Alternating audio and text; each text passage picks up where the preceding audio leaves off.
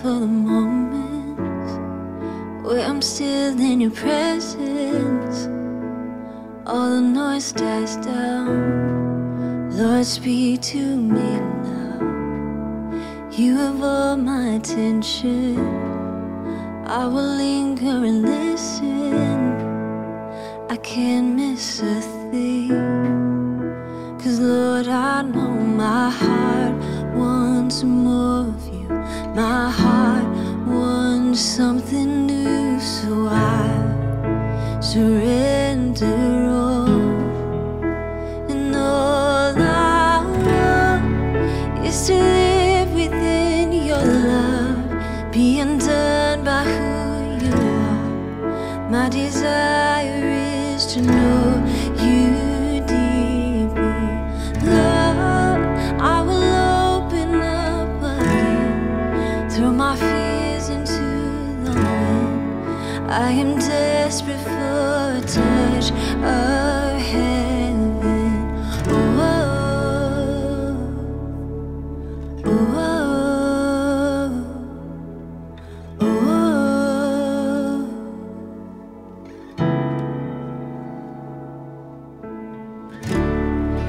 You're the fire in the morning, you're the cool in the evening, the breath in my soul, the life in my bones.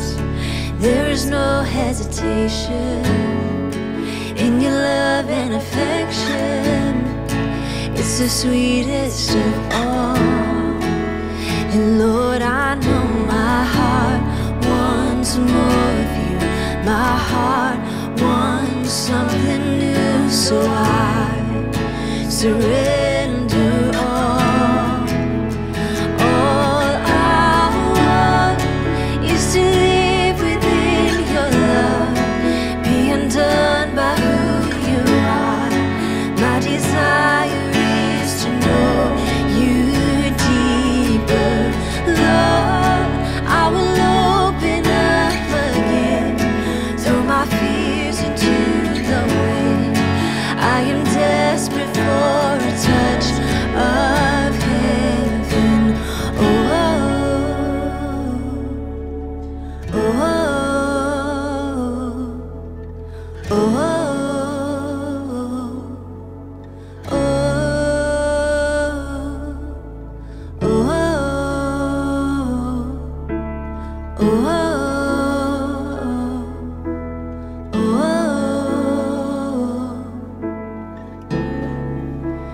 open up my heart to you.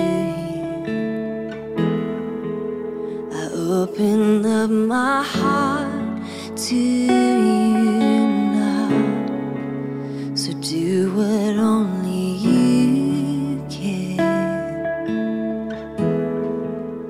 Jesus, have your way in me now. I open up my heart to you. I open up my heart to you now. So do what only you can. Jesus, have your way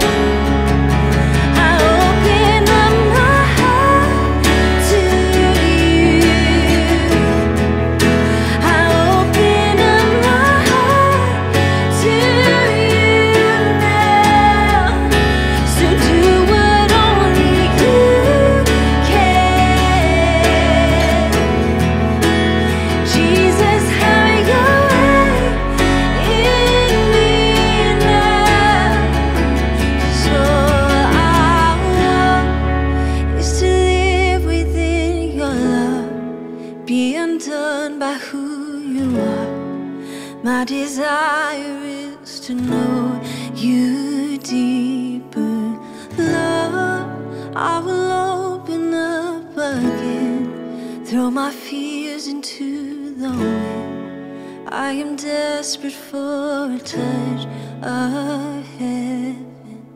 Oh, oh, oh, oh.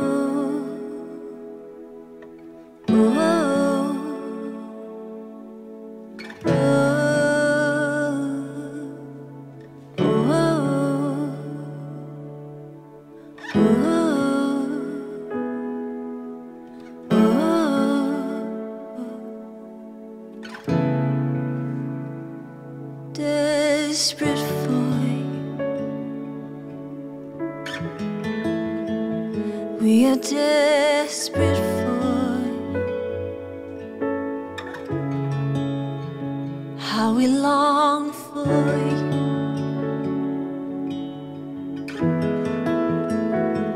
how we long for you.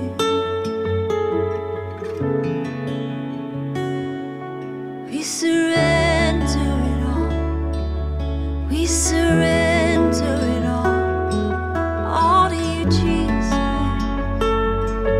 Have it all, take it all, surrender. We surrender, have it all, Jesus. Nothing else matters. Oh, nothing, nothing else would do.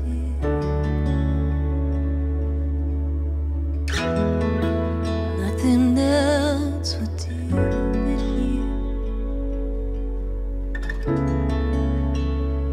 We sing, and nothing else, nothing else, nothing else will do. I just want you. Nothing else, nothing else, nothing else will do. I just want you. Nothing else, no, nothing else, nothing else will do. I just want you. Nothing else, no, nothing else, nothing else will do. I just want you, and nothing else, and nothing else really matters. Nothing else will do. We surrender, we just want you, and nothing else, and nothing else, nothing else will do. I just want you, and nothing else, nothing else, nothing else will do. I just want you, and nothing else, nothing else will do. Nothing else matters.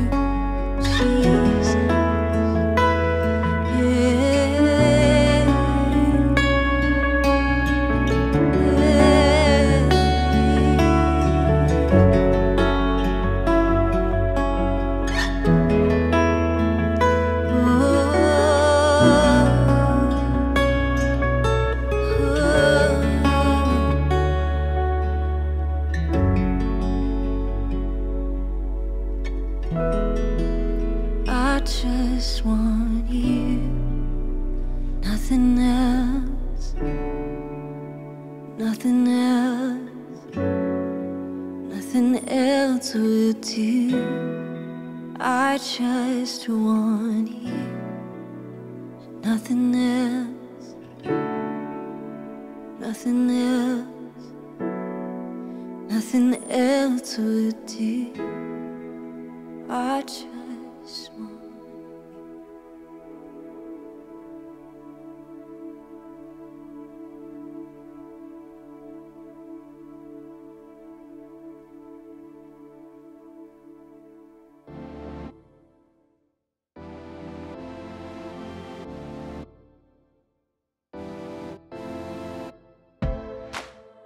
Well, hello, Hill City Church. It is so good to be with you today. Thanks so much for making Hill City part of your week. We are honored to be with you today. Absolutely. Yeah. And I'm curious what the weather is where you are. Put it in the chat because it was calling for snow where we are. So maybe it's snowing where you are. I don't know. Yeah. Maybe it's sunny. I know, but if it is snowing, make sure you get outside. I love it. I know some people are like, don't like snow. I know. I love it. Hopefully you weren't kind of too badly impacted with the snow over the past few weeks. So Matt, what's happening this week? Yes, so this week we have Students. Students is back. Now, Students, again, is middle school and high school. That's 6th grade to 12th grade. And it's a gathering of all of us together where we are learning about God's word, but also having a great time doing so. We want to encourage you, especially if you are a middle school or high schooler, to reach out, let us know so that we can give you all that information. You can also go to the website and check out information there. We want to see you there. It's going to be a good time. Absolutely. As a parent of somebody who's in Students, you're going to want to make sure you're there because they love it. Also, beginning today, we want to invite you as our church into a 12-day fast. And this is a time where we're really looking to really focus in, be intentional on spending time with God. And this can look a little bit differently, right? Yeah, absolutely. There's lots of different options. And you're going to kind of see kind of on social media and our website, different options that we want to give to you. Maybe giving up food. Yeah, we want to give, one thing to give up is food. Another thing is kind of looking at your priorities in terms of social media, how you're spending your time, all those different things you can do towards fasting towards God. Because ideally what we're trying to do is align our hearts with God's heart. That's the purpose, focusing on Him. It's all about resetting our priorities. And so we hope that you join us over the next 12 days. So church, get ready for today's message as we continue in Psalms 23.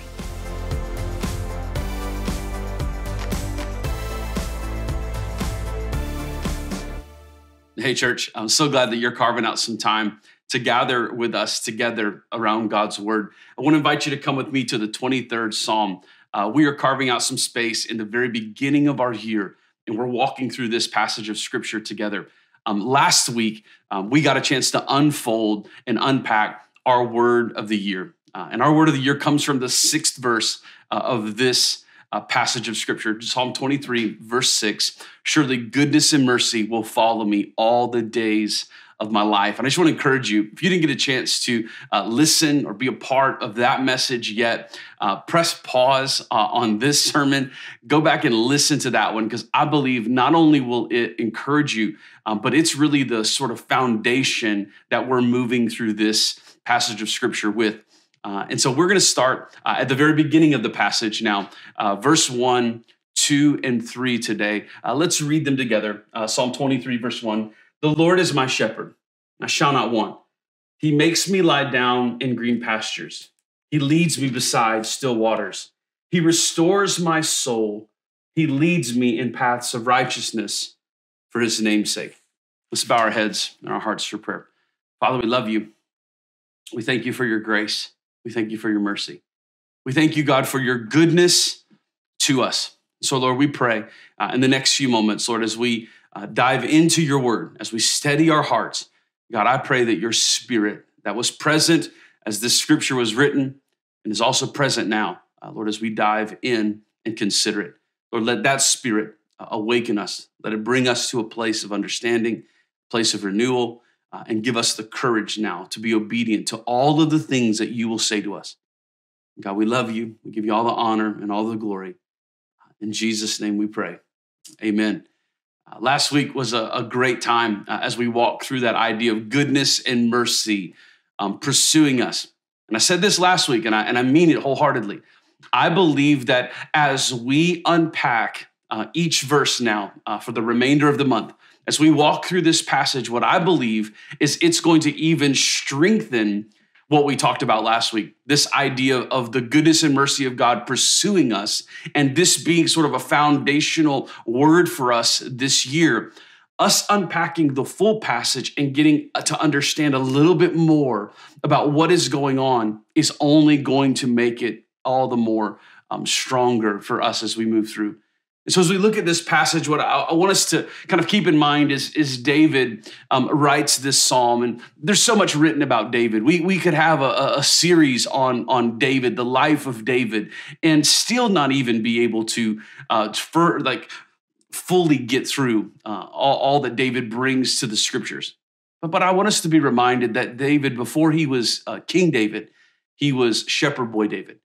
Before his address was the palace, he found himself often in the pasture, and he was caring for sheep. And so as he writes this passage, there is this sort of awareness and there's fondness, not just culturally from David in regards to shepherding and being a shepherd, but there is an understanding and awareness of what it is to be a shepherd in a very, very personal way. It's almost as if David, as he's writing this in his mind, he is remembering and thinking about his very first job. And so I'd love for you right now to think back to your very first job. Now, some of you, your first job was incredible. I remember having a student of mine in college, didn't have a job leading up to college and did some things sort of, at the university, sort of, working on scholarship, things like that. But their very first job, their very first sort of employment, they actually got a job at the Pentagon. They were working at the Pentagon as like a paid internship.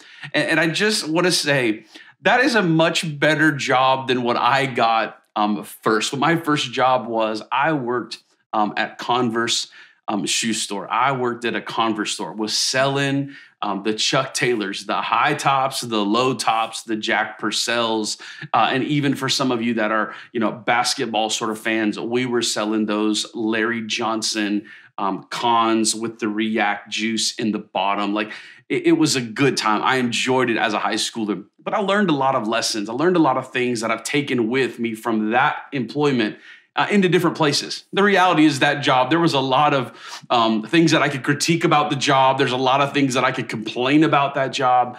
But if I sit down and think, there were also some things that I learned and some things that I took with me from that job. Maybe for you, an exercise this week.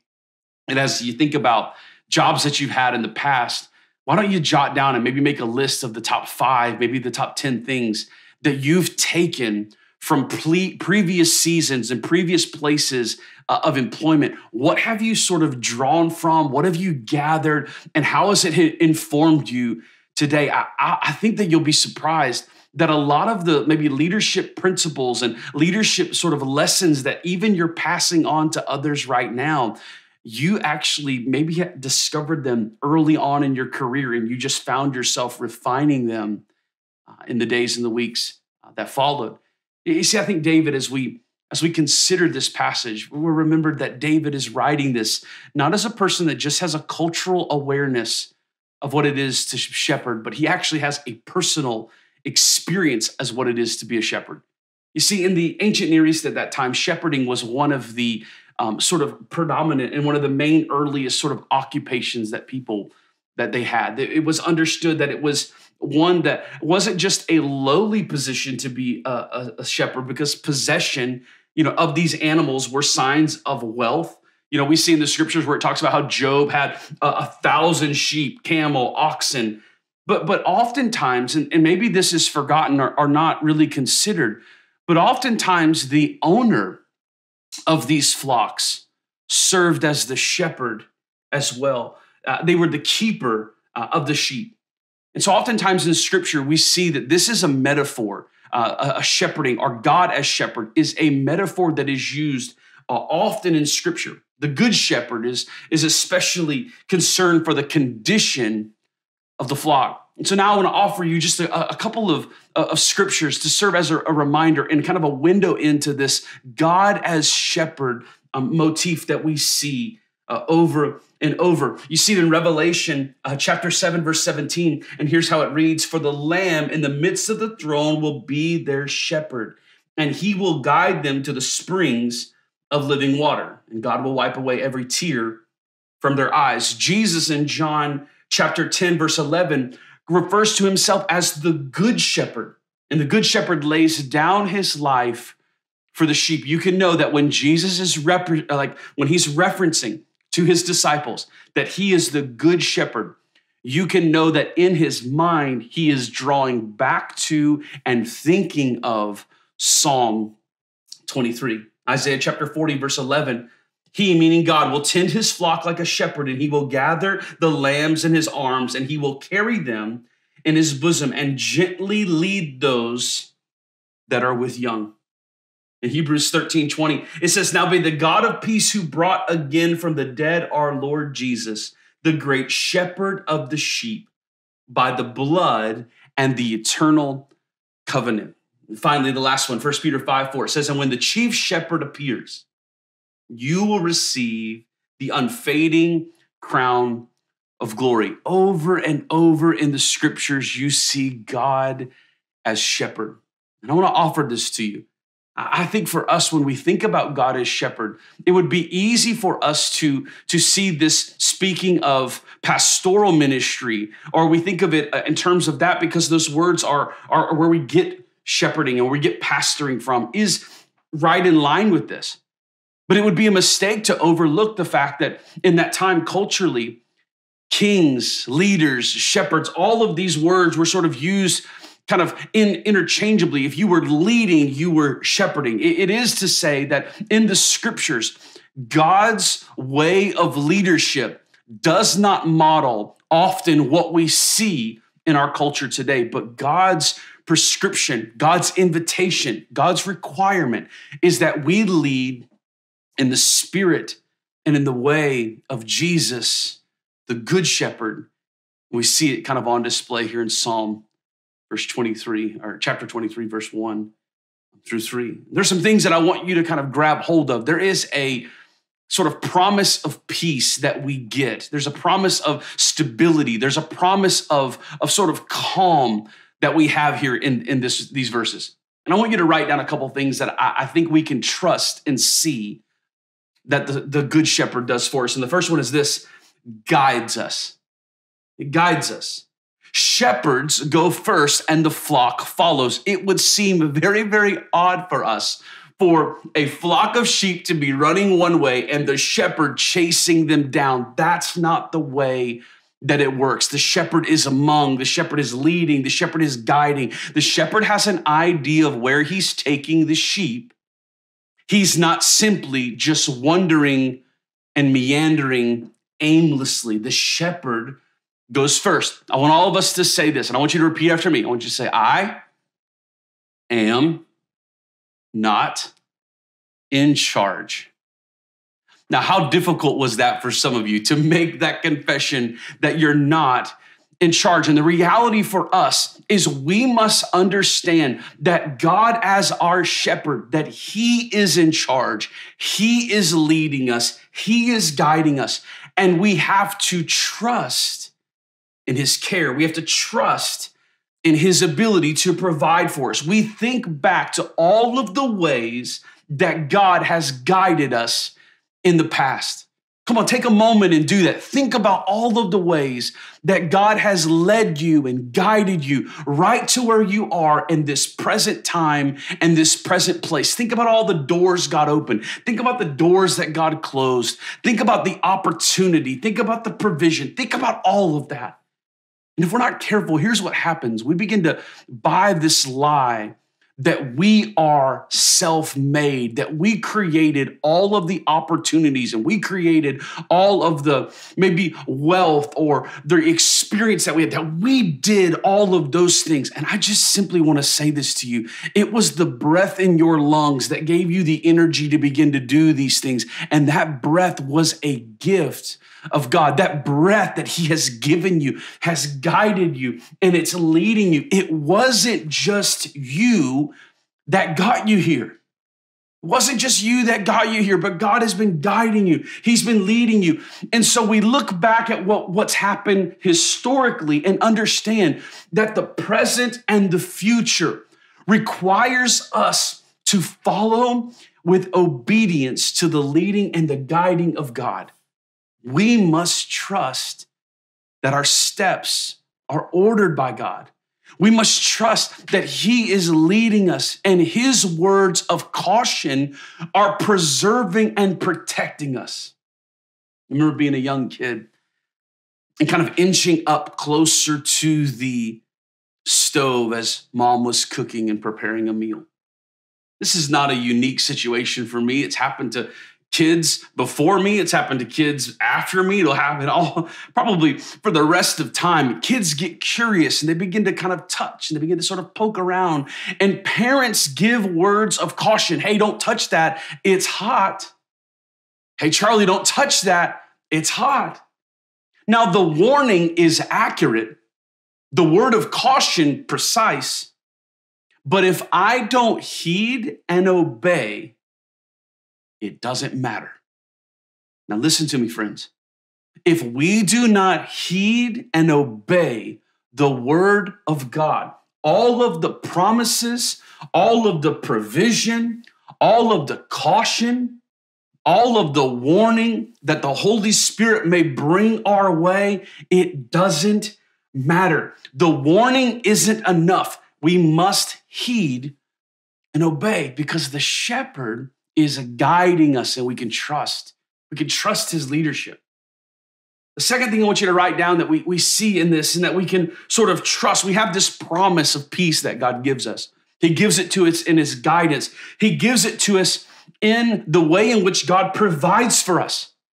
I love how one translation says this, that the Lord is my shepherd and I lack nothing. There's a contentment that comes when we trust that God is our source, that God is our provision, that he is more than enough. So not only is it a reminder of our contentment, not only is it a declaration, we are content, we're settled in God. But it is also a promise that we can declare, trusting that regardless of what things look like, in seasons of plenty, I exercise contentment. In seasons of lack, I declare with this prophetic promise that God is my provision. He is my source. He is the good shepherd, and I am lacking and wanting for nothing because I know that he's going to take care of me. A friend of mine has a quote that I've said often, and I love it. It says that we pray like it depends on God, but we work like it depends on us. What I want us to do in that quote is to keep in mind very, very clearly what is first and primary in that.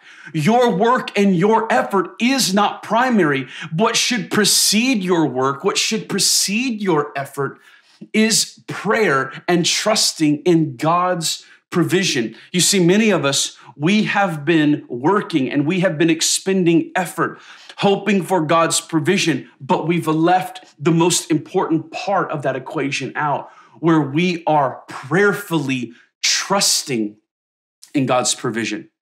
Many times we're trying to make a way without praying for God to be the way.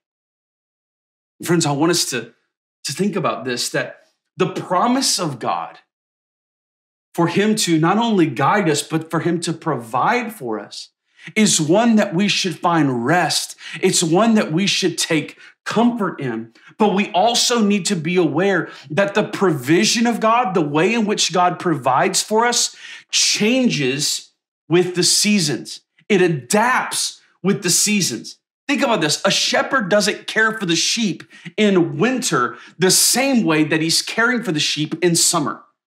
In winter, you're looking for places where you could sort of like cuddle up and get out of the elements. You're looking for a cave. You're looking for something where you could begin to sort of find rest and protection from the elements. When it's summer and it's hot, you're trying to find shade. You're trying to find the cool place. You're trying to find the green pastures. Listen to me.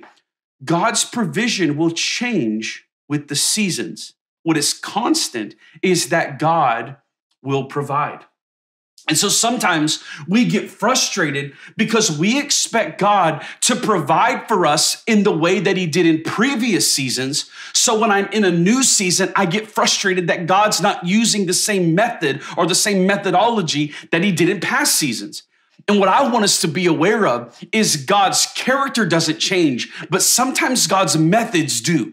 Sometimes God's methods of the way in which he protects and provides and guides, it is adapting to the situations that we find ourselves in. God can tailor make his provision to the place of your need. God can tailor his provision to the place of your need. I want us to have confidence that God provides for us.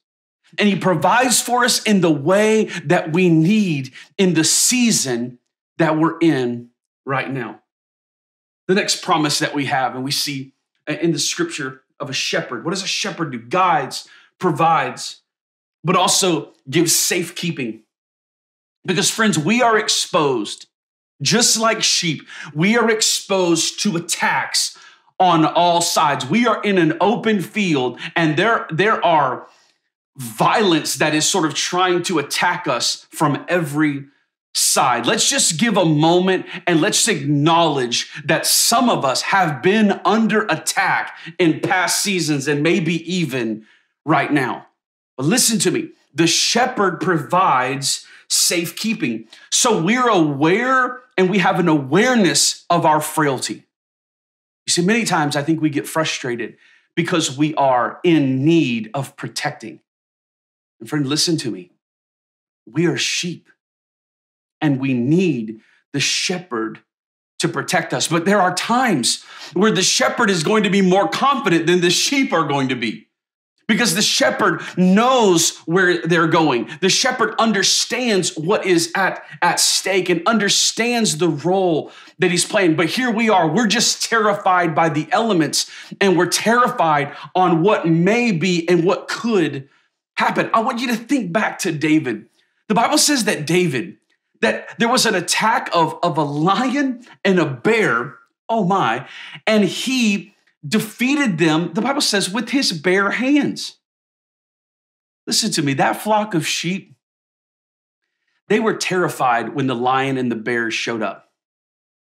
But I've got to think that even sheep had the ability to find a little bit of peace and comfort, knowing that their shepherd was able to take care of these sort of big elements. Can also say that it does something for you in your personal leadership when you're able to lead and guide and care for people in difficult times and difficult seasons.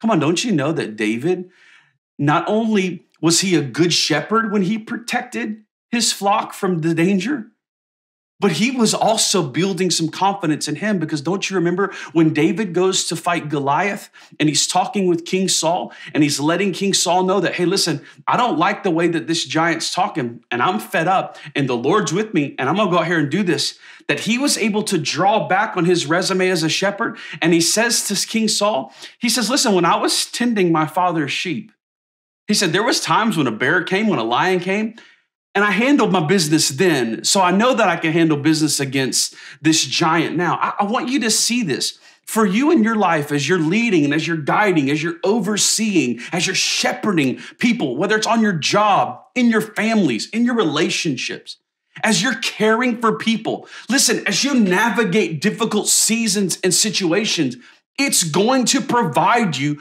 with a confidence. It's going to provide you with a trust and an ability. And you may not have that as a sheep in the moment where you're feeling threatened.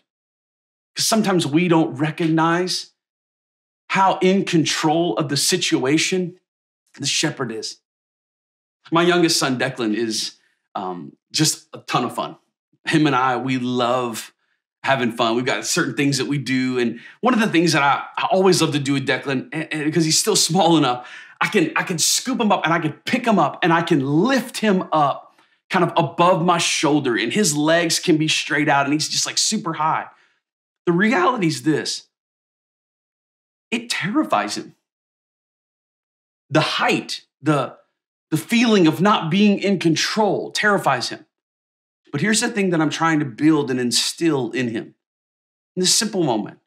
And I go to lift him up and he says, oh, Dad, too high, Dad.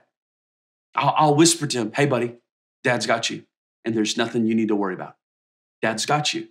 There's nothing that you need to worry about. See, I got you. I got you. And if I've got you, nothing's going to happen to you. Some of you need to hear that from your heavenly Father today. I know it feels like things are out of control. I know it feels like you are at risk. I know it feels like you're in the crosshairs and the enemy has a red dot on you. I just want to say this to you. And I hope you can hear this. Hear this not in your mind, but hear it in your soul. Your heavenly Father, the good shepherd, he has you. He has you. And there's no height and there's no depth. There's no threat. There's nothing that is greater than the security that we find in God. You see, what you go through in the difficult season prepares you for what is ahead. It gives us the ability to trust. It gives us the ability to go, oh, we faced this in the past. We can trust that God has us in the future. A final thing I want you to write down today that we can sort of take to heart is that there's a responsibility for us, the sheep, in all this as well. You see, we walk through the sort of the guiding, the providing, the safekeeping. That's what the shepherd does for us. Now, here's what we are to do in this, and it's to simply do this, to make it personal. The very first line of what we read today, the Lord is my shepherd.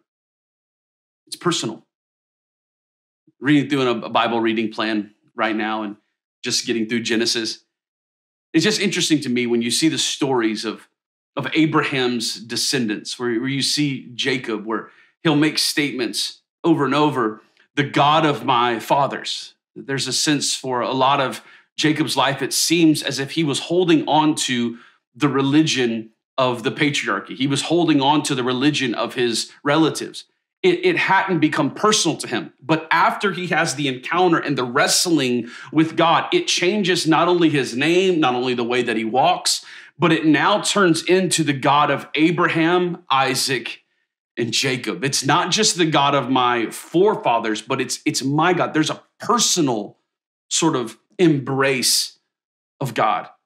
It's what you and I have to have. As young kids would be taught the Torah, rabbis would teach it this way. They would open the Bible, and as they would begin to read the very first line of scripture, in the beginning, God, they would stop the teaching at that place. And they would say that the rest of this, the rest of Torah, the rest of Genesis, the rest of all of this, it's going to be very, very difficult, very, very difficult for us to interact with, to comprehend, to receive, if we haven't resolved in the beginning, God. And friends, you and I will miss out on the provision and the promise and the peace and the blessing that we find in Psalm 23 if we do not have the ability to declare the Lord is my shepherd. That it is a personal experience, not a private experience, but a personal one, meaning that I have encountered it. I know this to be true. I'm embracing this with my life. And here's some ways that we do it. One, we exercise confidence in the shepherd. We trust the shepherd. The second is that we grow in our love of the shepherd. Think about it like this. Any of you that are pet owners, I've got we've got a ferocious dog at our house. It's a giant guard dog. It's a mini golden doodle. It is far from a guard dog. But this dog loves me. I'm not gonna lie to you. This dog loves me, has a deep affection for me. And I've got a deep affection for that dog. But here's the thing. The affection that our dog Wrigley has for us as a family is far greater now than it was the first night that we brought him home. It's the love, the affection, that relationship, it has grown. So when I say things like we have to love the shepherd, we have to have a love for God, that love for God should be growing. It should be increasing. And friend, I'm just saying, that is something that you have to make the decision and the choice on the days when it's clear and in the moments when you don't feel like it. that's when you choose to grow in your love for the shepherd. We follow the shepherd. We follow the shepherd. And then finally, we lead in the way of the shepherd. It's not enough, friends, for us just to simply follow the way of Jesus, but we must also lead in the way of Jesus. Any good leader, I think, is a good follower first. So in your families, in your personal life, on your jobs, in your businesses, with your colleagues, on the committees you serve, lead in the way of the Good Shepherd. And as we walk through this passage over the next few weeks, my prayer is that you would continue to see and know the shepherd that promises goodness and mercy to pursue you and chase after you is able to be trusted and depended, because this is also the same shepherding voice that declared over your life, you're okay. I can find a place of rest for you. I've got guidance, provision, and safety here for you. And a God that does that is a God that you and I can trust, and a God that you and I are called to know deeply. Grace and peace, friends. We love you so much. Well, church, what an incredible sermon we just heard on Psalm 23. And I love the invitation that God gives to us, where he invites us to still waters and where he wants to restore our souls. And church, that invitation stands for you today, where God wants to invite you on that journey, wherever you may find yourself. Today is a day that you can accept that invitation that God gives to you. And church, always remember that we are here for you as your church family. Whatever we can do, let us know. We are praying for you, and we hope that you have an incredible week.